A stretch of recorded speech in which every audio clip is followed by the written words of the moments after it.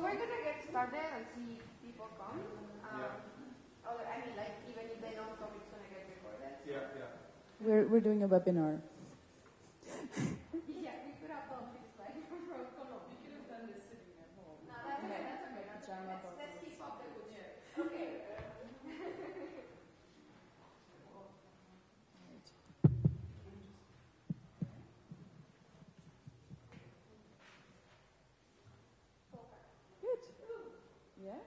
So welcome to Direct Democracy 101 for Dummies.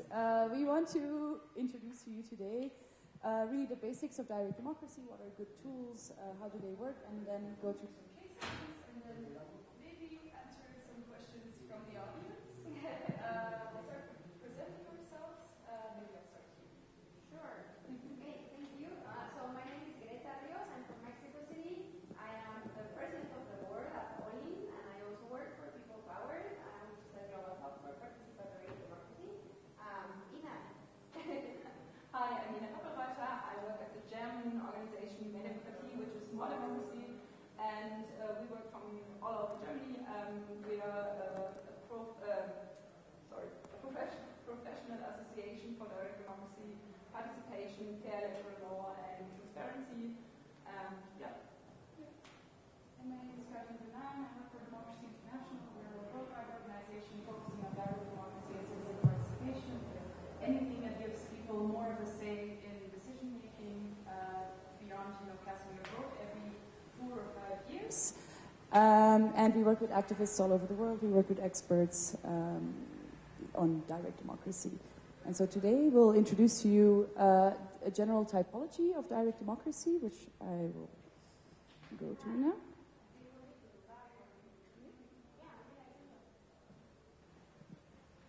So at Democracy International, we have developed a tool called the Direct Democracy Navigator. That's a global database collecting all legal instruments pertaining to direct democracy. So every country, every communality, every region, and even every transnational organization, it's only one that has direct democracy tools, has been collected in there, and in the Direct Democracy Navigator. You can consult what different legislations look like. We categorize them in different types of direct democracy. You can find all of the basic information: how many votes do you need, who gets to decide, how does it work in the Direct Democracy Navigator. And so today we will present a couple of direct democracy cases. Based on this Direct Democracy Navigator typology. Welcome. We just got started. And so before we really dive into the actual case studies, we want to look a little bit at what does direct democracy mean, what different kinds of tools exist, which types of direct democracy exist. So this is an example from the Direct Democracy Navigator from Mexico, I believe. Where you can see, the Direct Democracy Navigator tells you how many signatures do you need to initiate a legislative process. What does the legal text say? On which level of legislation does it work? Is it constitutional? Is it on a lower level? And so we classify all of these different types of direct democracy instruments based on three main axes: is who writes the legislation, so who is actually the author of a law. Is it the citizens or is it a representative authority? So a representative authority in this case would be the parliament or the government. Who initiates a legislation process? So in representative democracy, it is the lawmaker. It is usually the parliament initiating the legislative process. But there are instruments, so direct democracy instruments are of course instruments involving citizens. So who initiates it? Is it citizens? Is it a representative authority? Or is it automatically triggered in specific cases? This last one is, for example, the case in many countries. If you want to change the constitution, then automatically a referendum is triggered. So this is what we call an obligatory referendum. Then the second or the third marker is who makes the decision in the end, right? So does the law that was written and initiated by citizens go to the parliament to make a decision on it? In that case, it would be an agenda-setting initiative. Are it the citizens who vote on it in a referendum? In that case, it's a citizens-initiated referendum. In the case where it's written and initiated by representative authority, so by the parliament or by the government, but the citizens decide, we call it a plebiscite. And in the case where it's automatically triggered and the citizens decide, it's an obligatory referendum. So all of these types of direct democracy tools are tools where citizens are involved either in writing the legislation, in initiating the legislation, or in voting on the legislation, whether or not it passes or not. But not all of these tools are equally good practice, and not all of these tools are used in the same way around the world. And so today we want to look a little bit at how these tools are used in different ways in different countries, and what's good practice and what's bad practice. And we'll give some good examples and some bad examples. And so INA at Meer Democratie. Meer Democratie is the biggest organization in the world working on direct democracy, so they really know what are the quality markers of good direct democracy processes, and Ina will explain that a little bit now. Thanks a lot. Yeah, as I said, we are a professional organization, so we really focus on what is the like the quality criteria for direct democracy. And as a first start, we are very strict with the term of direct democracy. So we said that direct democracy is the only way for citizens to become independent from governmental decisions. So our criteria for the term of direct democracy is, first of all, it needs to deal with a substantive issue. So recall elections are not direct democratic or like not called direct democracy in the Meer Democratie view. They need to be triggered by law or by citizens. So we say that direct democracy is not if a government wants to reassure their own power or their own decisions. And last but not least, it needs to be binding. So the outcome of a citizens' initiative must have the same weight of a parliamentary decision.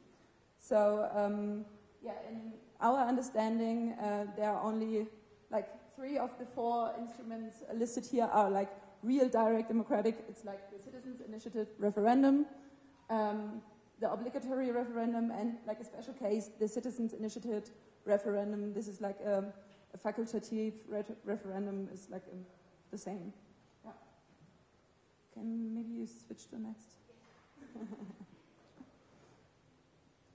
Okay, sorry. Okay, so just a step back. Okay, so there was one slide. It's fine. Okay, so I go on with how we measure the quality of direct democracy. And the first one is, are there clear legal regulations? So if it's fixed somewhere in the constitution, in the law, that what kind of quorum needs to be met? Is there a deadline? What kind of topics can be dealt with? What are the requirements for collecting signatures? And what question can be asked? And the second question on the quality of direct democracy is, like I said before, is the outcome of the direct democratic initiative has the same political weight as a parliament's decision, and can the same topics a parliament can decide on can be decided on from the citizens as well, or can be demanded from the citizens as well. Then, we look at the quorum or quorums that direct democracy has. So we have 2 kinds. It's one of how many signatures needs to be collected, and there we ask if the number of required signatures is realistically reachable for the citizens. So if it's not too high, and on the other side not too low, because you need a critical amount of signatures to show that the topic really is an important one. And when we come to voting quorums, this is like, for example, a voting quorum is that you don't need only like the majority of people saying yes to something, but it needs a certain share of citizens participate in the referendum, so it be valid. And we as Meer Democratie criticize these kind of quorums because we say that people who are not gonna vote in favor, or that who want the referendum to fail, could just stay at home. So not enough people go and vote. And the last criteria is are the deadlines, because deadlines are crucial for success. Deadlines needs to be long enough, so the collection of signatures is possible, and also longer processes and different steps in the different kind of direct democratic initiatives prevent from quick shots and rush decisions. And I think I would just start with the first example. So here we come to the cases of where we see direct democratic initiatives, and the first example I brought is from Berlin, from Germany, my home country. And actually in Berlin there was an agenda-setting initiative for a citizens' assembly on climate in Berlin. And yeah, just a little reminder, citizens' initiative, agenda-setting initiative, is not what we call direct democracy, because it does not lead to a referendum. It only leads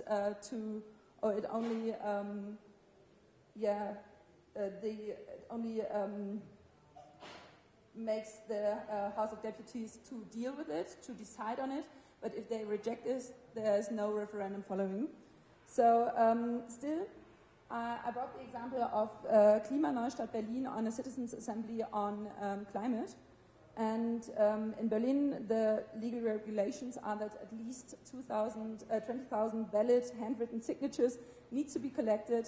They can be collected freely, like on the street.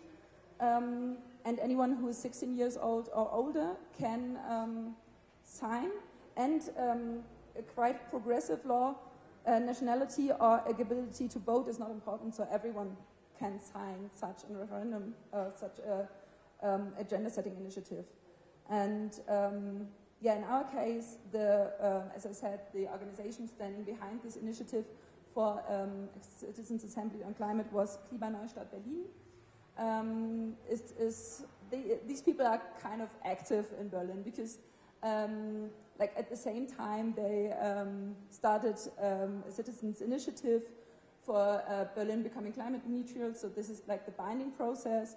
And they've started an agenda-setting initiative before that Berlin declares to proclaim climate emergency in Berlin, and they were successful as well. And one of Mehr Demokratie state associations, Mehr Demokratie Berlin-Brandenburg, they were one of the supporting organizations of the agenda-setting initiative. So, like Marie, for example, who was at the panel before, and. Yeah, the collection of signatures started in 2020, so it was right at the same time at the corona pandemic, like in the middle of the corona pandemic, they started collecting signatures. But still, yeah, they were successful, and what they were asking for was a climate assembly, so a citizens' assembly were randomly selected people that built like a mini Berlin in their, yeah, like, well, they build a mini Berlin, they come together to discuss what Berlin can do to become climate neutral or to protect yeah, the climate. And the model was the Citizens' Assembly on Climate in France, so there was a Citizens' Assembly before. And yeah, on December the 2nd, more than 32,000 signatures were handed over to the Berlin House of Deputies. This is where this photo comes from. I think on all of these boxes are lists with signatures. And, well, they handed it over, and the House of Deputies, well, they discussed about it, and there were many talks between the initiative and the House of Deputies.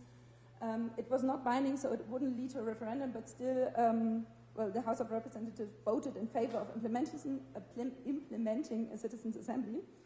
But then there was like an election between, so it was quite unclear if the Citizens' Assembly will take place, but still also after the election took place it was installed, and from April to June 2022 100 randomly selected Berliners met to discuss on climate actions, and the result were like 47 recommendations on climate action policies, and 43 of them were also adopted fully. So we would say this is a huge success of this initiative.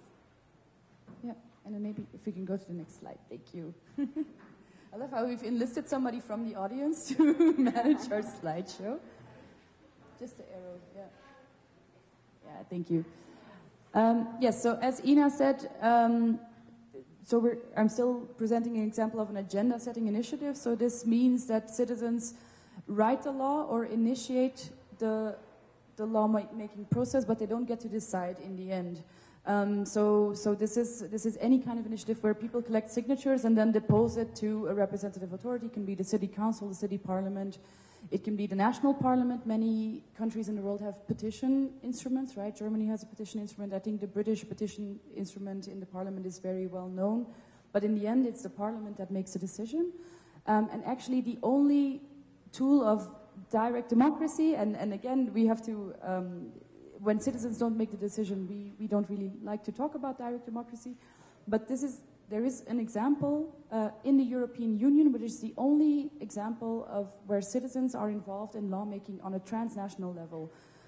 So not just in their country, but on the regional transnational level. So in the European Union, if you collect 1 million signatures in at least 7 member states in the space of a year time, the Commission, the European Commission, which is basically the equivalent of a government in a country,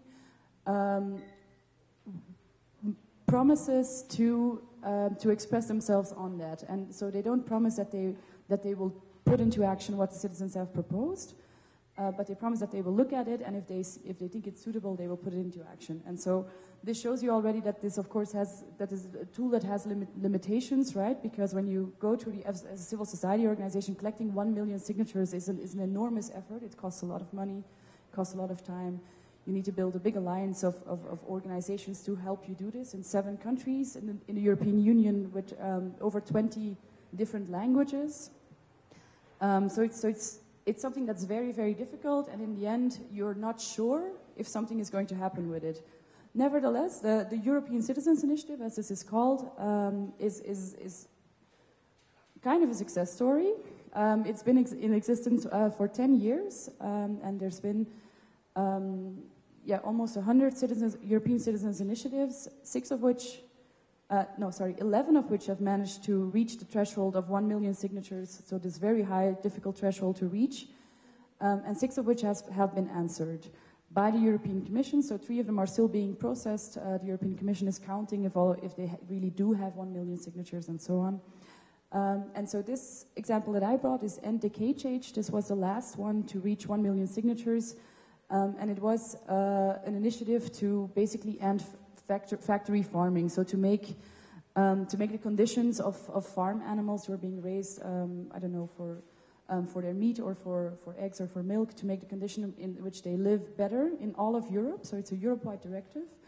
And this is the first time that the European Commission actually reacted by saying immediately on the day that the 1 million signatures were verified, we're going to implement this. We're going to change this over all of Europe.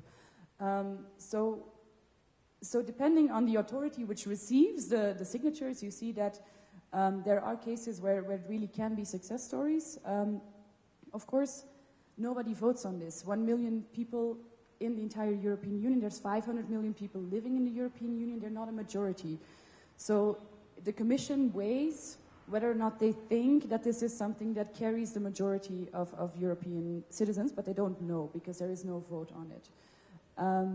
Nevertheless, it's a tool that's allowed civil society in Europe to really connect across borders, across topics. It's something that's really helping build also a European sphere of discussion, of political discussion, and of civil society around different topics. So it's not a bad tool. It's not a perfect tool, but it's also a tool that's done a lot of good. And then I think we will go to the next slide, which is again. Yeah. So my next case is a citizens' initiative. It's the citizens' initiative Save the Bees from Bavaria. This is one of the German states as well. And citizens' initiatives, as we said before, can be used to implement laws by the citizens. And but the legal regulations, like they change from state to state in Germany, and the ones we have in Bavaria are kind of strict. But however, they have a kind of lively praxis of direct democracy on state level.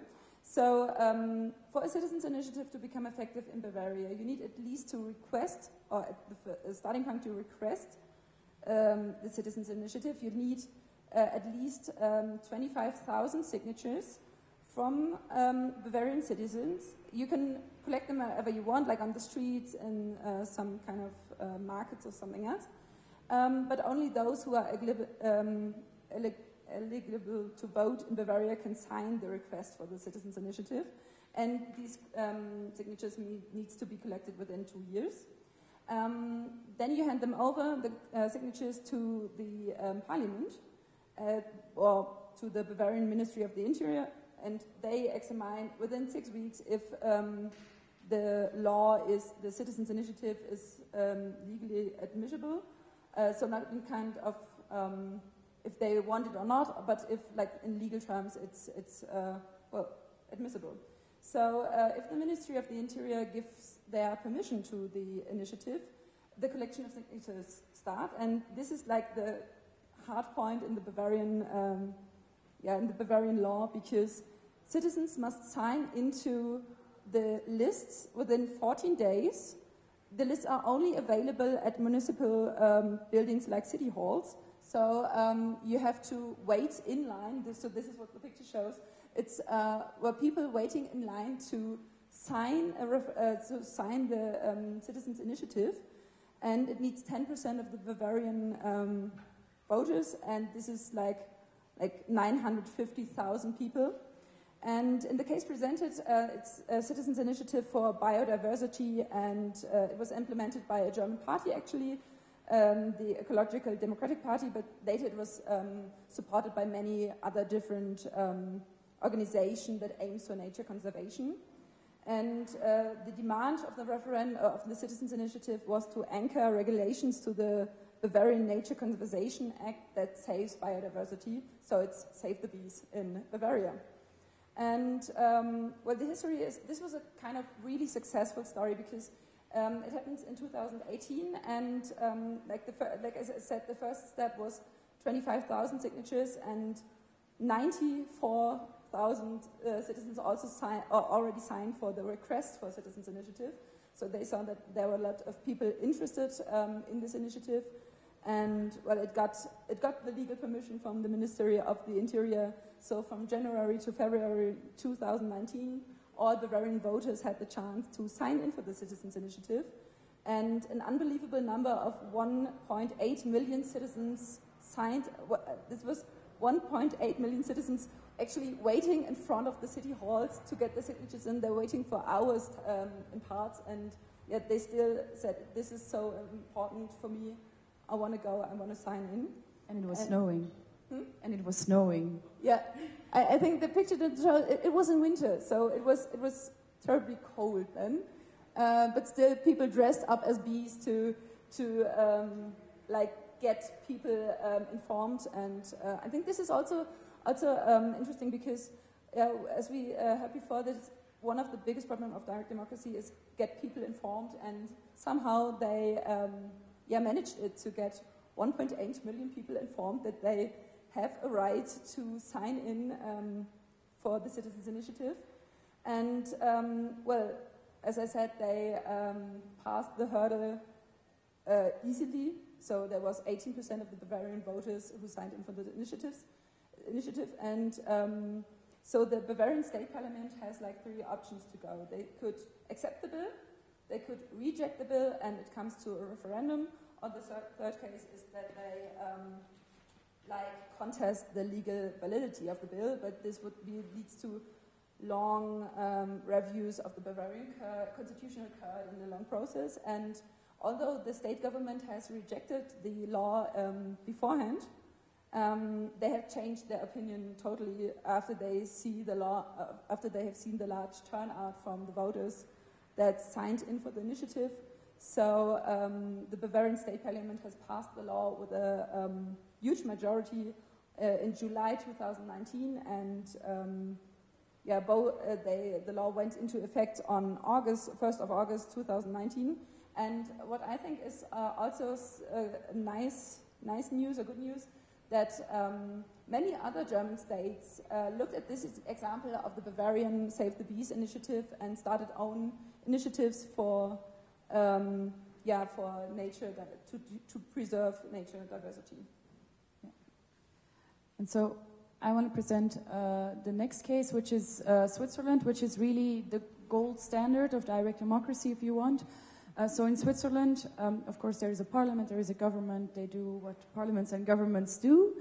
But you also have the possibility as a citizen, so if you think of our sort of columns, to write laws, to initiate a legislation process, and to vote on them. So in Switzerland, if you collect 100,000 signatures, which is not a very high hurdle, so in Switzerland has 8 million inhabitants, then you can trigger a referendum. So if you can find 99,999 other people who agree with you on a topic, then you can make everybody vote on it. And so the case I picked now is something that I found really, really interesting, because this was in the middle of the pandemic. So this was in 2021, when the whole world was on lockdown. Everybody was thinking about our healthcare system. Obviously, our hospitals were overflowing.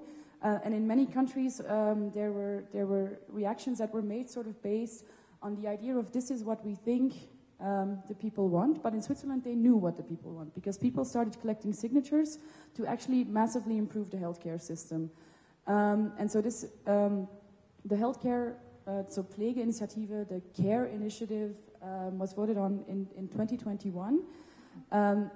In the middle of the pandemic, and it was big reforms to the financing of the healthcare system, to how nurses are trained in Switzerland, how doctors are trained, to make it easier to get more professionals into the healthcare sector and to improve their working conditions.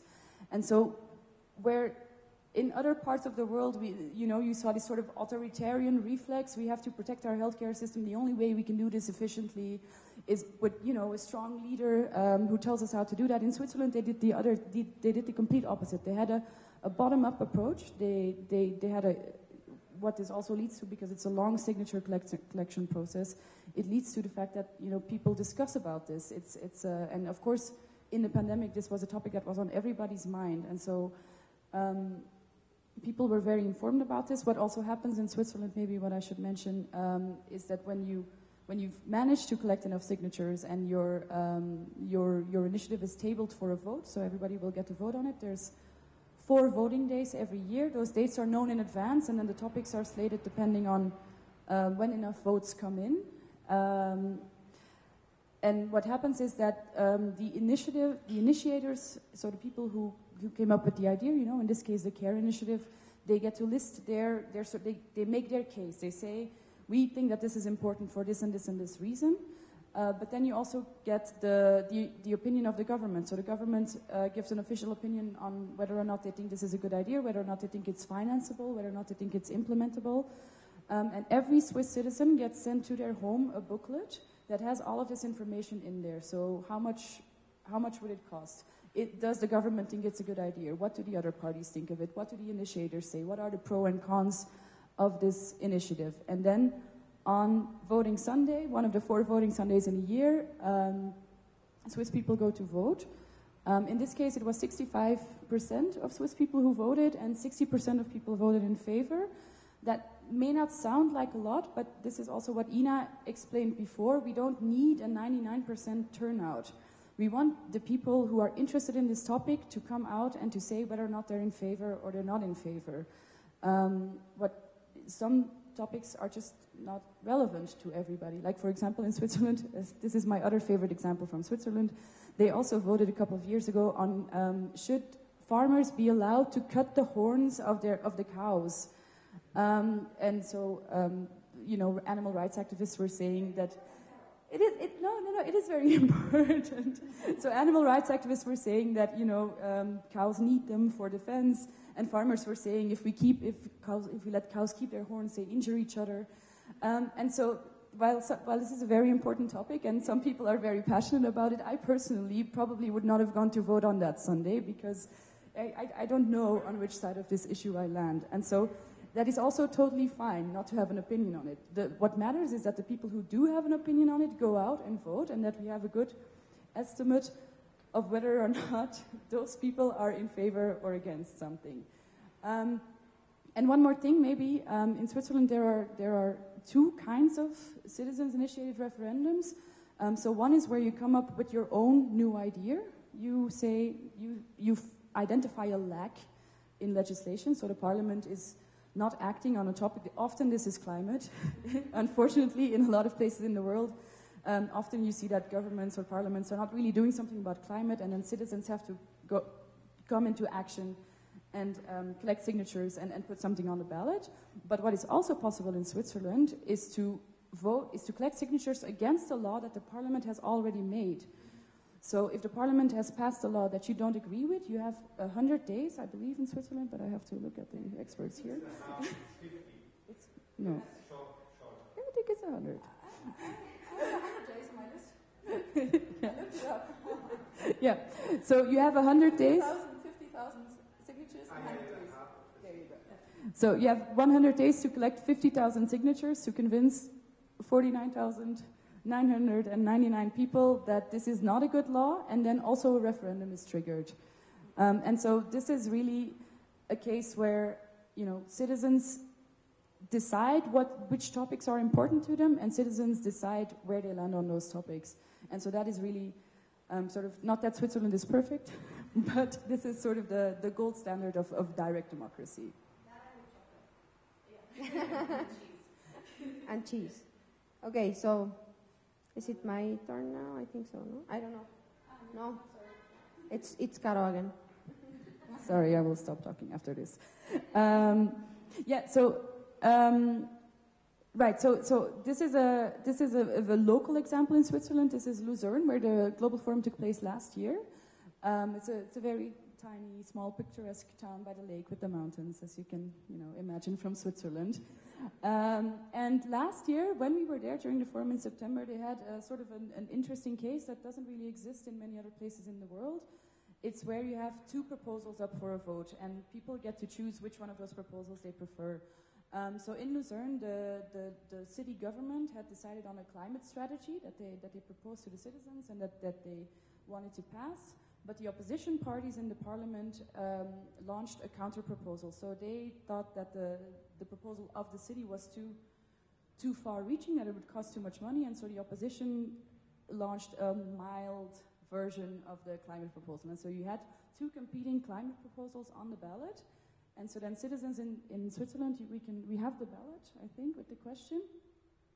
Can choose. So, okay, do you like the climate strategy of the city? Yes, okay.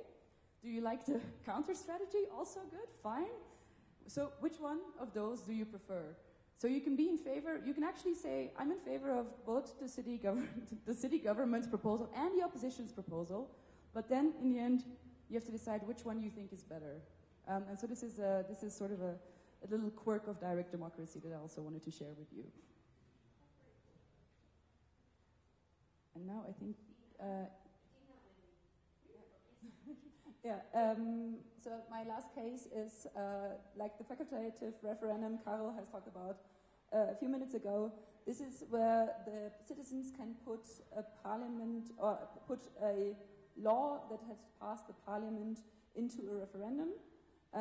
Like we said before, 50,000 valid signatures within 100 days.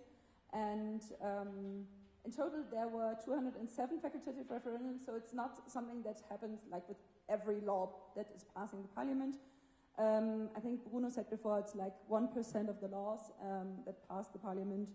And from these 207 laws that were tested, 120 passed, so it's not like that much laws are getting rejected as well. So my case, the case I'm going to present was a new regulation on organ donorship. So finally it started out with a citizens' initiative that has collected signatures to turn the law of organ donorship from that you need to sign and you have in Germany we have this little card where you sign, if I die you can have my organs, or ask whatever, my husband, my parents, my children, which organs you can use, to like the opposite around. So like everyone is an organ donor, And if you don't want to donate your organs when you die, you have to have this little card where you say, no, I don't want to be an organ donor. Because the number of organ donors is very, very low, I think, at the whole world. And yeah, so there was a citizens' initiative that was, they wanted to implement a law on organ donorship. They collected the signatures, they gave it to the parliament, and the parliament said, this is kind of good. We don't want it as strictly as you have drafted your law. They came up with a different law that, because it met the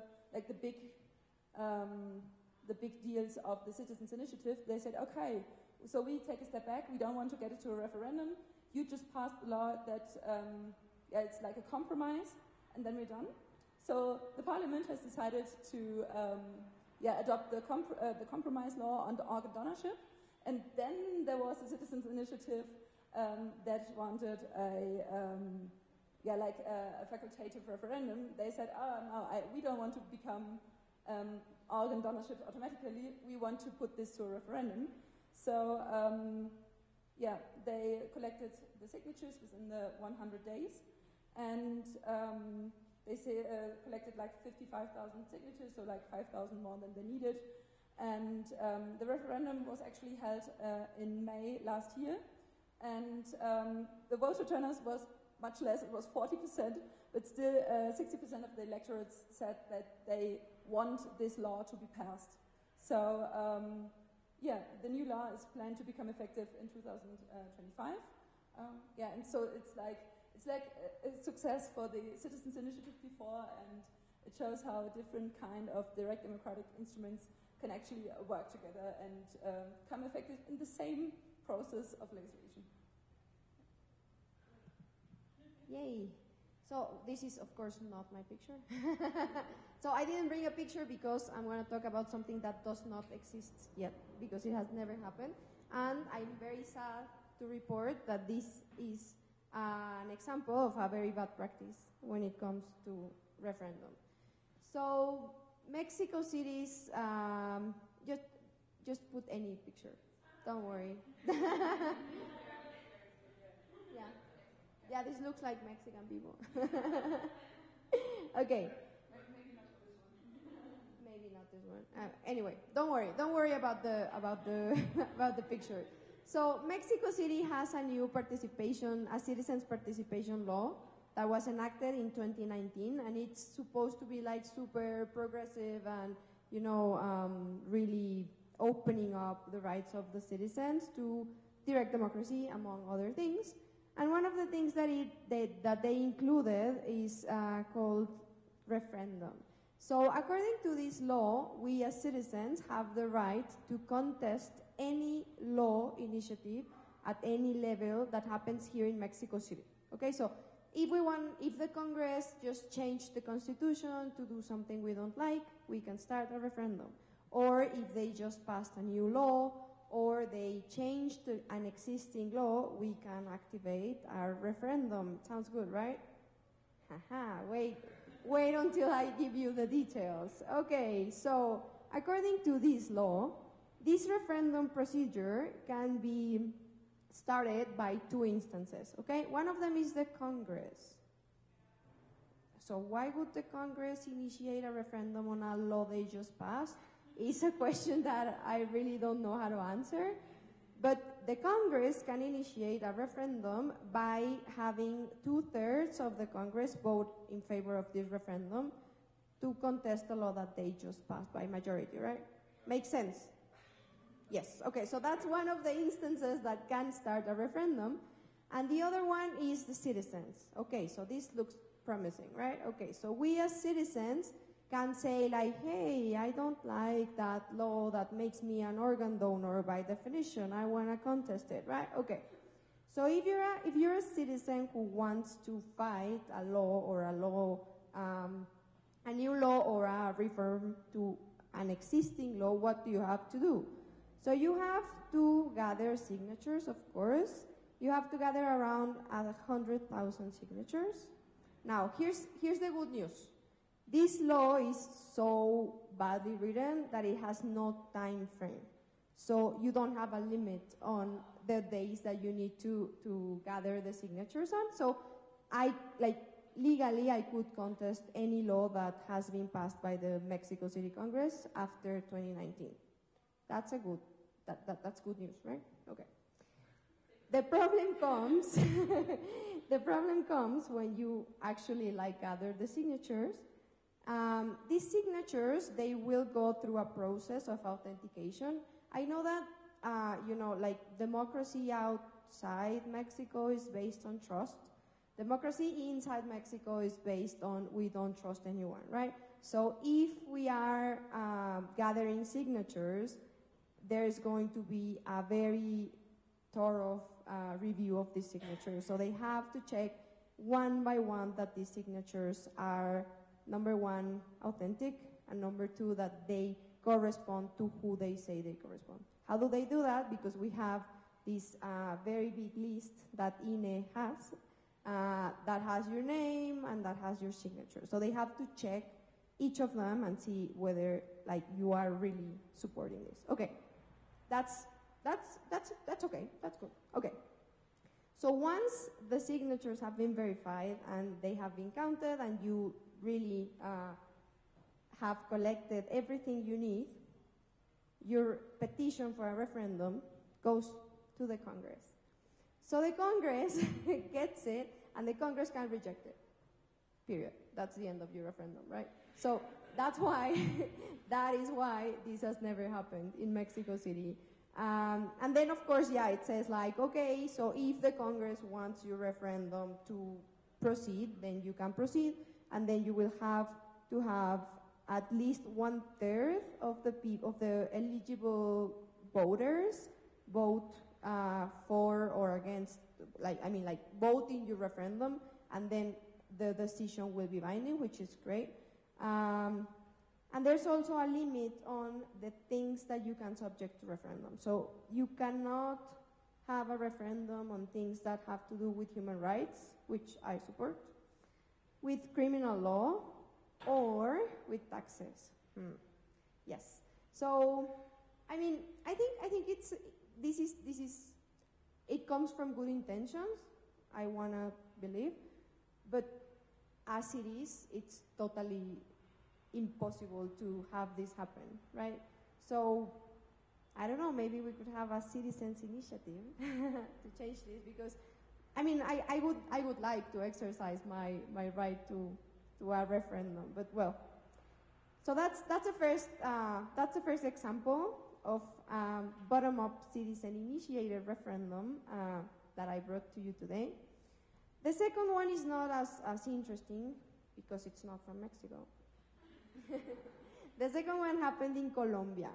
So in Colombia, in 2016, there was a consultation. Well, they call it the Consulta Popular Anticorrupción, which in our classification is a citizen-initiated, it's a top-down plebiscite. Un plebiscito. Okay, so what was this about? So people were very frustrated with corruption in Colombia, and there was this political movement that wanted to have, stricter rules against corruption. So they started this consulta, and they needed a lot of signatures, which they collected, to have a referendum on anti-corruption.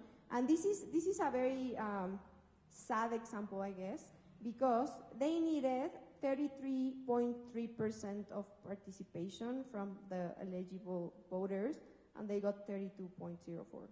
So they were about to make this happen. The questions on the ballot were very specific, and they had to do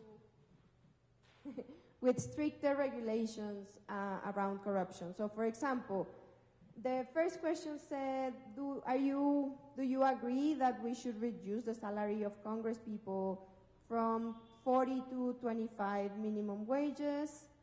And by the way, all these questions, they were highly voted towards yes. So this would have happened if maybe, I don't know, 10,000 more people went out to vote. Then the second one had to do with like stricter penalties or stricter like jail times for people who were found guilty of corruption. So apparently before, well, I mean, like, apparently in Colombia, people who were guilty of corruption could serve, you know, like in their, like in home, no, that instead of in prison, they could go to like their houses, or they could go to like different facilities. So in this referendum, what people wanted to do is to make it impossible for people who had been charged with corruption to spend time anywhere but like federal prisons of like super maximum security.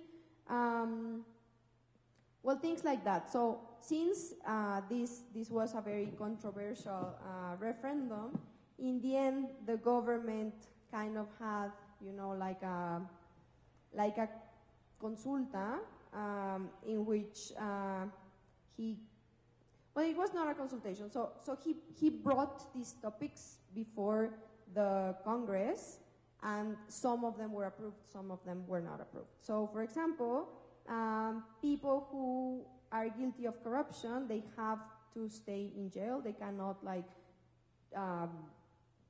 change their like, they cannot get exceptions because of good behavior or something like that.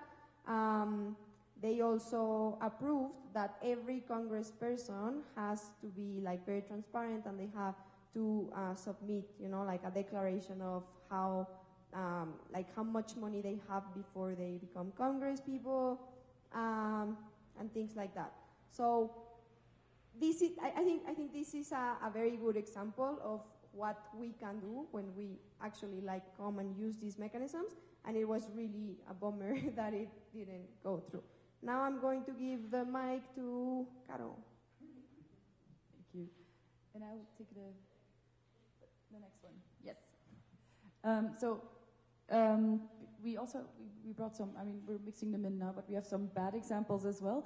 But this is a good example, the last one, of an obligatory referendum. So an obligatory referendum, if you think of our sort of typology, is nothing that is initiated by citizens, or not even, well, it can be initiated by citizens, but an obligatory referendum is a case when, in certain cases, when the law specifies in these cases, we have to have a referendum. So if you want to, often it is, if you want to change the constitution of our country, then everybody needs to vote on it, which is something that makes a lot of sense. And so this is the case, for example, lots of countries actually have this law. Not a lot of countries put it into practice because often parliaments avoid changing the constitution. It's very difficult, and they don't want to have referendums. But in Ireland, they've had a number of constitutional referendums in the past years. So in Ireland, if you want to change the constitution, you have to have a popular vote on it. And in the past years, you may have heard in Ireland, they voted on legalizing same-sex marriage. They voted on taking, so the constitution in Ireland up until 2 or 3 years ago specified that you were not allowed to get a divorce. That blasphemy was unconstitutional, so cursing against God could get you into trouble in Ireland. And you're also not allowed to have abortions, which led a lot of women to have them illegally, or to have to leave the country to have an abortion, or to order medication online, which is then outside of all sort of medical supervision and actually quite dangerous. And so what happened in Ireland is, here we have a picture of Savita. Savita is a woman who had a medical complication, and she died actually waiting for medical help because the doctors were afraid to help her, because they thought that by helping her end a miscarriage, they would be performing an abortion, and so she died out of this emergency. It started a huge movement in Ireland to decriminalize abortion, because the constitution said in Ireland we don't have abortions, which is of course not true. This movement sort of made it happen that this was a topic that's really on everybody's mind. And what happened then in Ireland is they had a citizens' assembly. So the citizens' assembly is also what, like the example that Ina explained in Berlin, is where they randomly select citizens. So in this case it was 99 citizens and a president. who were selected to be representative of Irish population in terms of gender. So there were as many, the same percentage of women and men in the Citizens Assembly as in the general population. They were looking at age, they were looking at education, and some other criteria. And this Citizens Assembly was given certain topics by the Parliament. So the Parliament decided which were going to be the topics that the Citizens Assembly was going to talk about. And one of them was abortion. Abortion, Ireland is a very Catholic, a very religious country, is a topic that for political parties was really something that they did not want to touch because they did not want to upset any voters. And so by giving it to the citizens and giving it to the Citizens Assembly, they were able to sort of neutralize this topic because normal citizens are talking about this, right? They don't have political party affiliations, nobody's voting for them, they're just speaking their minds. And they came up with a recommendation to change the constitution. And because of that recommendation, the Parliament then decided to write a new provision for the constitution, decriminalizing abortion. And because they wanted to change the constitution, they had to have a vote. And so I believe it was 62% of Irish people voted in that referendum to take the criminalization of abortion out of the constitution. And so this is how that happened in Ireland. The same happened, as I said, with same-sex marriage, with blasphemy, with divorce. Small caveat, the fact that abortion was in the Irish constitution is also the result of a referendum that happened a very long time ago. So yeah, this is just an example that shows you, that also societies change and that it's important to keep having that discussion, and that sometimes it also helps to sort of take politics out of it and just listen to everyday people's stories and let that flow into the conversation. And then I believe you have one last. Okay, this is the last example, and then we go to questions from our audience. So start preparing your questions, guys. Okay, so the last example that we don't have a picture of. So we do have a picture of, because I sent it to Carol last night, yes. So the last example has to do with another constitutional referendum which happened in Chile last year. As you know, Chile's constitution has this provision that says that if you want a new constitution for Chile, you have to have a referendum for it. And it was it was out there, no? It was very polemic. It was very interesting, I'd say, because, as you know, the constitution that Chile has right now is the Pinochet constitution, right? Which is not very human rights centered, let's say, and it's not the best constitution it's not the constitution that you want to have. But the problem was that, well, there was a new constitution drafted, but this constitution had to be approved by the citizens.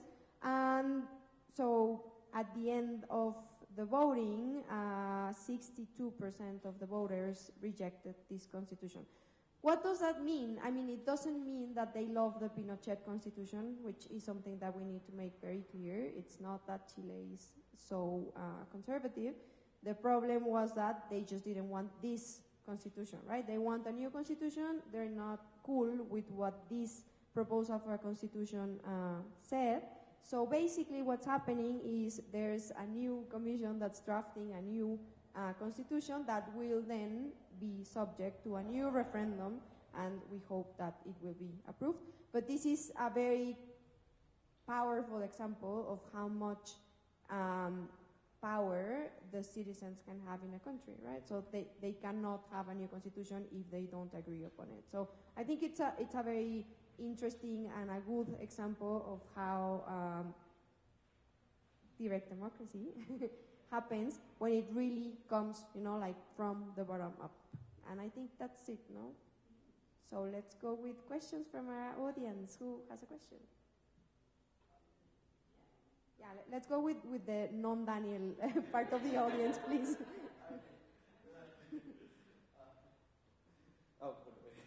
Excuse me, my work in English. It's just a comment.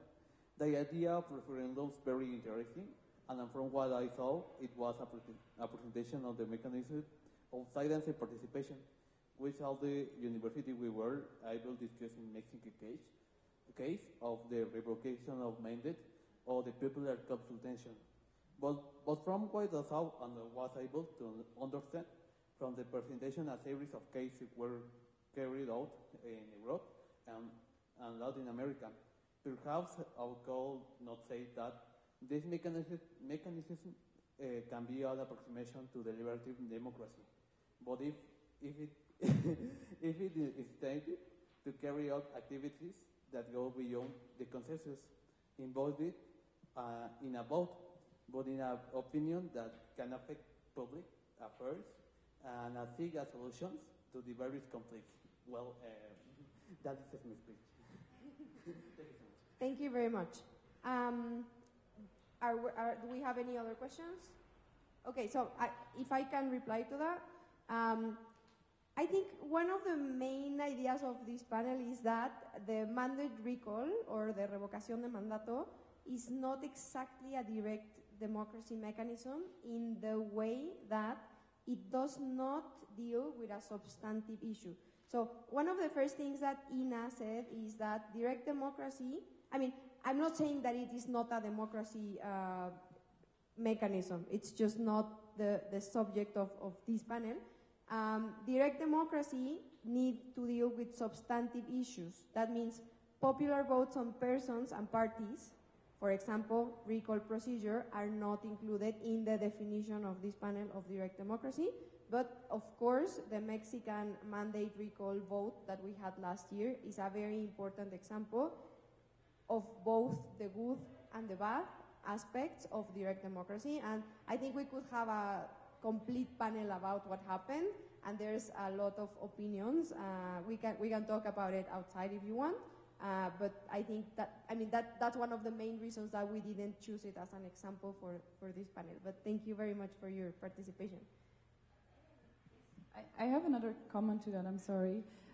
Because you said something about the consensus, but of course the goal of a good direct democratic tool is to know what the consensus is, or to know what the citizens think.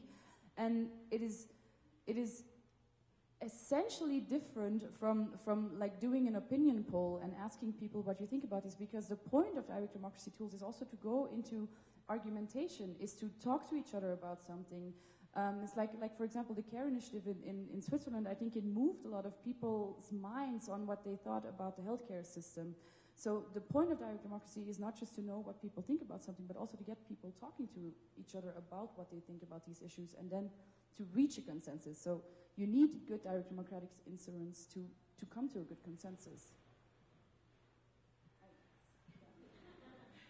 No, I'm sorry. So my question is to the Mexican City case, and there is, of course, very often if direct democracy tools are newly introduced, legislators think about what can happen if there is, for example, a proposal against human laws. And as you said, Greta, you are also in favor not to have such things. And we can connect this probably to what Ina told us about Bavaria. There also, it can be rejected, a ballot initiative, by the argument it goes against certain things, for example, the human laws, or it's against the authority Bavaria can decide on. That's essentially not a bad thing. What is very essential then in the second step, and this seems to be forgotten in Mexico City, that this can, of course, or should in Bavaria and in Germany, can, of course, be brought to the constitutional courts. They can then decide as judges, is the parliament and the Minister of Interior in Bavaria misusing his stop sign or not? So this would be a very good reform for Mexico City, probably, and I wanted to ask you whether you think it's correct, that it's good that there is a possibility to stop a ballot initiative, but it has to be ruled out wisely, and I think the wisest thing is like it's done also in Switzerland. If there is something against human rights, they cannot go on. That's very, very, very important. In California, they decide after the referendum. This is very stupid. So after the referendum is decided by the people, then it can be brought to the constitutional courts, and then they can say no. This is, of course, very strange and frustrates many people. But I just wanted to ask you whether this could be somehow a healing idea for the process in Mexico City. So, because it's, yeah. Yeah, I think you're right. I mean, like we could go that way, but I think the main problem with the law in Mexico City is that legislators were afraid of really like losing the power, right? So they were like, okay, we're gonna give the citizens the right to start referendums, but then we're gonna like check whether we like the referendum or not, right? So, I mean, it cancels out, right? So I think that is one of the things that we need to change, no? Because in Mexico City, we're very proud that our constitution is like super progressive, and it has crystallized a lot of rights that in other parts of the world don't even exist. So for example, we have the right to human mobility, no? That means that transportation should be nice to everyone, and that you should be able to ride your bike on the street without people yelling at you, okay? We have that in the Constitution, not in reality, but we have that in the Constitution, and we're very proud of it, right? We have a very feminist Constitution. We have a lot of things that are like super, like maybe ahead of their times even, but that doesn't mean that in reality they crystallize into rights, no? So for example, in the Constitution, we have the right to have a referendum, but then the law that is supposed to make that happen is this law that cancels it out, no? So I think it will take adaptation, and it will take time to get these mechanisms going, but what I'm like, and what Ollin is trying to do is to get people to know what is in the law and try to use it, no? So for example, let's make a referendum, guys, no? Let's see how easy or how hard it is to make a referendum, and then we have the facts, and then we can go to the Congress and say like, hey guys, you need to change this, no? You need to make this actionable. That's not going to be so easy because we know they're afraid, right? But that's kind of the way that we're trying to do it. But if you want to join the movement, you're very welcome.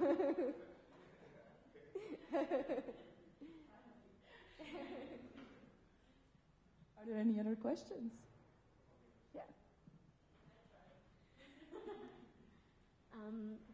What is the future of direct democracy, and what kind of issues or topics we will see in the future of referendums or plebiscites? Plebiscites? Yes. Future. That is a super difficult question. So you are asking what kind of issues will come to the initiatives in the future? Yeah, in direct democracy. Like what happens after referendums, and like what's the next step from direct democracy? Okay, this is a very tough one. But from a German perspective, I would say we're not even at the point of direct democracy because we don't have it at the federal level. So I would say the first step for Germany is to bring direct democracy to the federal level, because we have it in all the states. We use it in some of the states. In some of the states, the the laws are quite bad. So as, for example, in North Rhine-Westphalia, where I live, the hurdles are so high that we have like 3 citizens' initiatives in 60 years.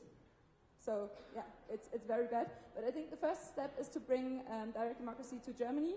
And I think then, I think we need to strengthen the global democracy. Like, we need to bring real direct democracy, like citizens' initiatives. Then the next step to the European Union, which is like confederation of different European states. And then, yeah, maybe we have at some point global direct democracy, because some issues like climate change, climate protection is an issue that affects the whole world, and we can only solve it, we can only work against it when all people work together.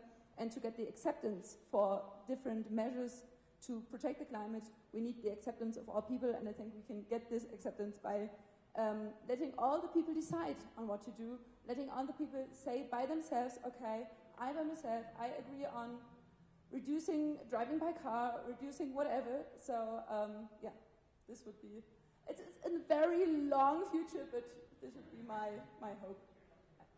I would say, I would go further. I would say direct democracy is the future, because, like, when you look at the numbers, like, voter turnout is in decline in a lot of places around the world. People switch parties. You don't have people anymore who vote who are like, I don't know, I'm Christian Democrat for my entire life, and you know, I have the pin and the flag and the everything.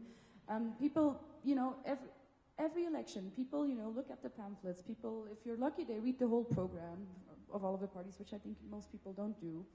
And they try to figure out which is the party that right now represents me the most. And I think that is a super difficult question to ask of somebody. I think even most people in this room who are obviously intelligent people, because they picked this workshop, who are obviously, you know, informed people, politically interested. I think most people in this room don't read all of the party programs completely before you go to an election. But what you do know, I think, is when I ask you, you know, do you want better healthcare, or do you want cows to have horns or not? Or so those are easy questions to answer, and they don't require you to inscribe yourself to an ideology or to be part of a party. And I think it's something that fits better to sort of the spirit of the times that we live in, to the societies that we have. It's also possible now because, you know, a lot of people have phones, we have internet, like, people are more informed, people have technological tools. You can, I mean, I can, you know, I could send a question right now to all of the people who subscribe to the Democracy International newsletter and know if they want less or more emails from us, you know. So a government can also do that, or or less, right? Much less. But I'm not going to ask that because I don't want to know the answer. I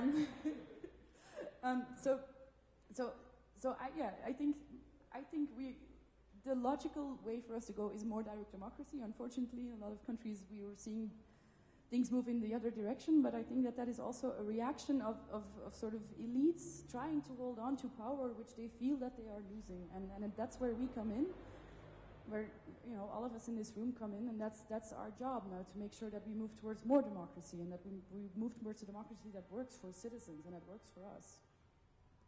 Yes, and adding to that, I would say a more informed direct democracy, like where people really know what they're voting on and what they're, like, saying their opinions on. Because, I mean, we've seen this, no? It's very easy to manipulate, and it's very easy. I mean, I know, for example, that in Switzerland they try to be, like, super objective, and then they said, no, that every person who is supposed to be voting in a direct democracy thing in Switzerland gets a booklet with all the arguments for and against, right? Here in Mexico, it's more like you look at Facebook, and Facebook tells you what to do, right? So I would say, like, a more informed participation on direct democracy would be a very nice next step, no? We have a question. Yeah.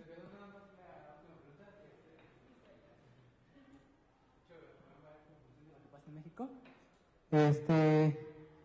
Y yo solo quería preguntar,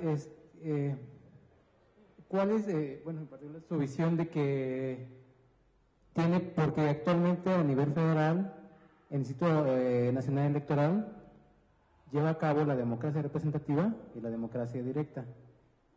¿Usted cree que es necesario que se dé a cada quien, que haya un instituto para la democracia representativa, la democracia directa y para la democracia participativa, o cuál es su posición con respecto a que el INE tenga centralizada una buena parte de funciones? Okay, so translation on that, muy buena pregunta. Translation on that very, very good question. So he's asking, in Mexico right now, we have an electoral authority that's called INE, and INE is in charge of representative democracy, and we are starting with direct democracy and participatory democracy. So his question is, should these remain under the wing of INE, or should we have another independent institution that deals with participatory democracy and direct democracy, and we leave INE just with elections? Es una muy buena pregunta. en este momento yo sí creo que tanto el INE como los soples deberían de estar encargados de todo lo que tenga que ver con participación ciudadana, incluyendo la democracia participativa y directa, por un millón de razones, empezando porque nuestro sistema electoral, como dije, está basado en la desconfianza. Entonces, para tener certeza de cómo se llevan a cabo esos procesos y de los resultados de los procesos, me parece importante que en este momento sean el INE y los soples. Sin embargo, no estaría en contra de buscar un sistema diferente en el futuro, siempre y cuando sean órganos autónomos y sean órganos que nos generen esa misma certeza.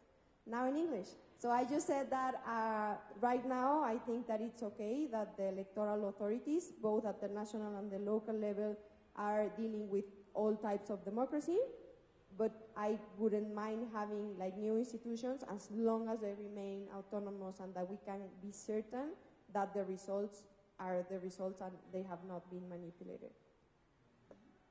Gracias. More questions?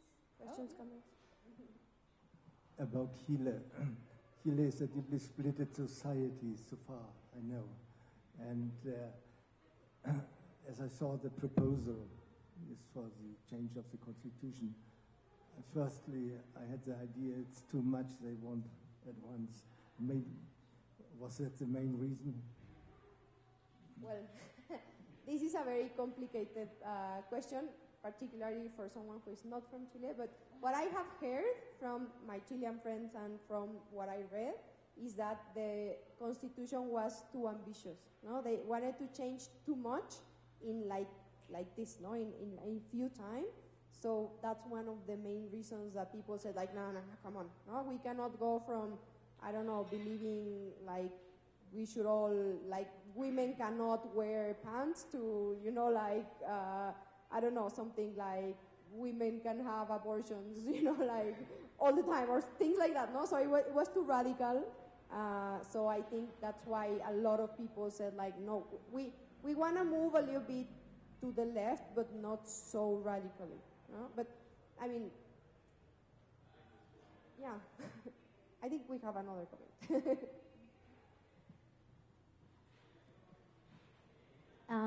With all these observations and comments, I would like to ask, what would be the first step to improve the referendum of the plebiscite, just in general? In general or in Mexico City?